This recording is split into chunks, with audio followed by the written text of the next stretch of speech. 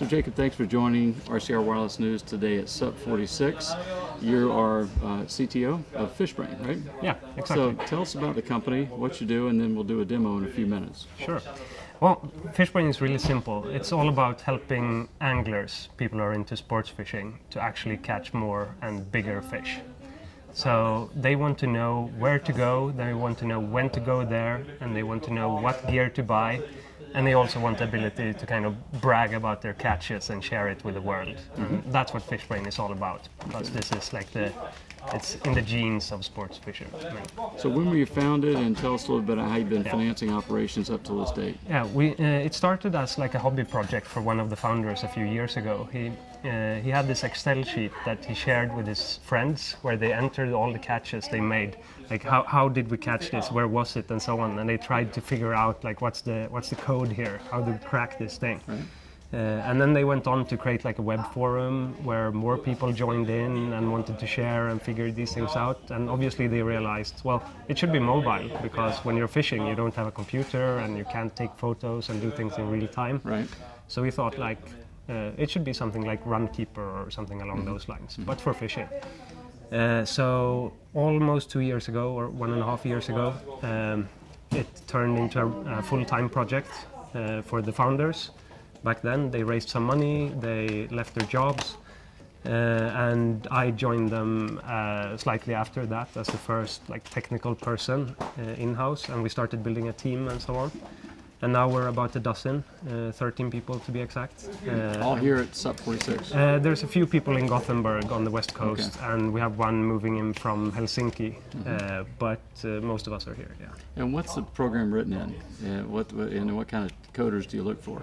We do iOS and Android for the app, and then we do lots of things at the back end. We're trying to build like a service-oriented architecture where the entire backend can be built using different technologies. So we use things like Ruby and Go and Node.js. So it's a variety of technologies, always the best tool for the task, so to speak. Okay. And last year you were in San Francisco for a launch event. Tell us about the event and what resulted from that event. Yeah, actually, I can't tell you too much about it because I wasn't there. I missed it. But I mean, in general, we've had really good press and people seeing the app all over the place, and lots of anglers trying it out. The US is our biggest market, for example, so of course it makes sense to be there. Okay. But I can't give you any details about that event. Give us a presentation. Show us how the product works. So you could say that it all starts out with when you first find it. I think the main use case for someone who starts FISHBRAIN here is to just see what's happening on the water right now. Because you're on the phone, you have downloaded an app, you're not out fishing right now apparently. So then we have this like explore view where you can see the area. Now we're all around Stockholm here, and we freshwater and saltwater, right? Yeah, okay. All of it. So we can click some water here, this Näsbyviken for example. And if I look at that one, we can see exactly like 1,600 people following this place. It's like when you follow people, but in FISHBRAIN you also follow locations, so you can see what's happening there. And then we can see all the catches here. People who added the picture of the fish they caught, and just putting it next to something to see how big it is. And they reported the weight, the length, the time, the lure used, the weather is inputted automatically. So there's like tons of data here related to the catch, and you can browse and see what everyone's doing, and try to go around Stockholm here and see which place seems nice, where do you seem to catch a lot, and so on. Or maybe find the places where people haven't caught so much. So you're going. You said one of your largest markets is the United States. Can you look up Austin, Texas? Absolutely. And tell us where the best fishing spot is in Austin right now. Let's do it. There's Austin.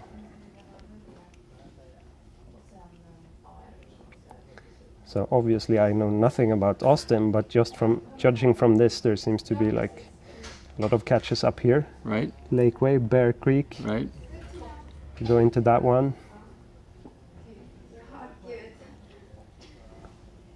Yeah, 1,000 followers here also. Right. And largemouth bass, lots of them being caught here.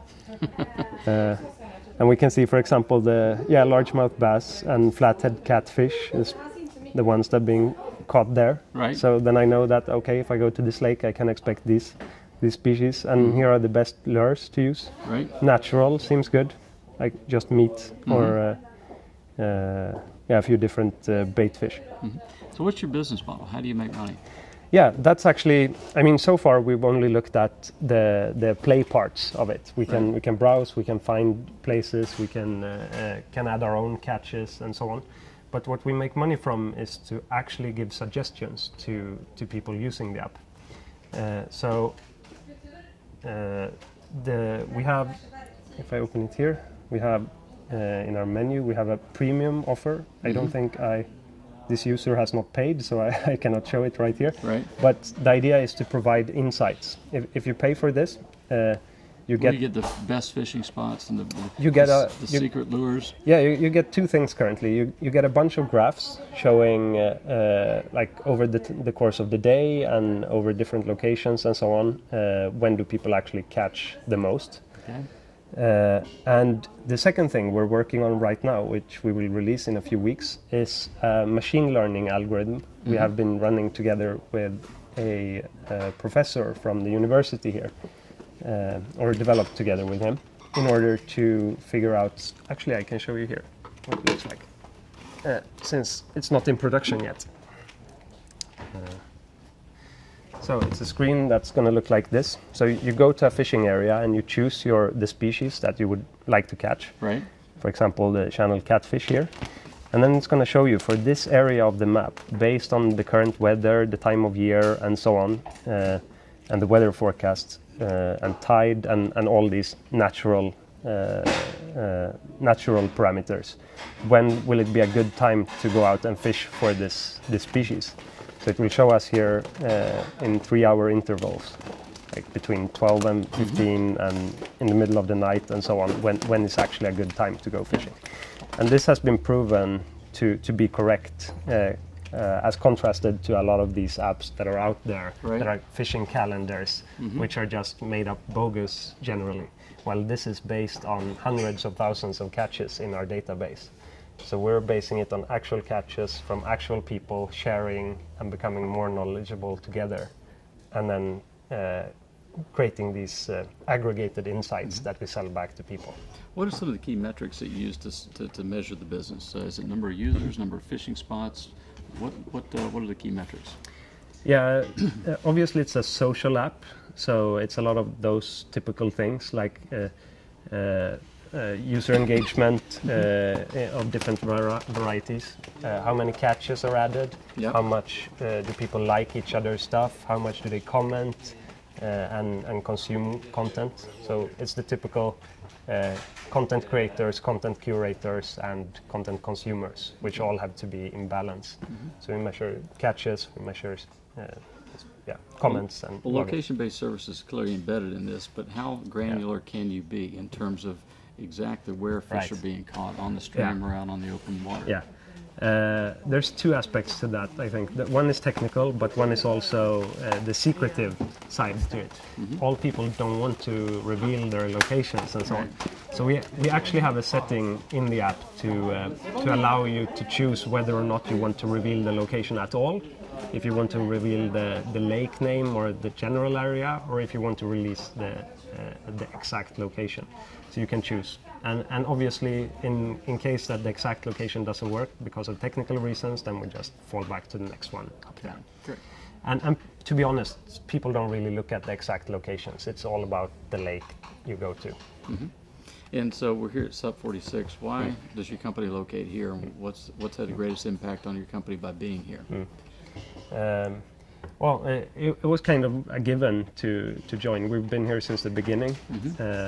And it's like just a hub for startups in Stockholm these days, especially if you're in an early phase like we are.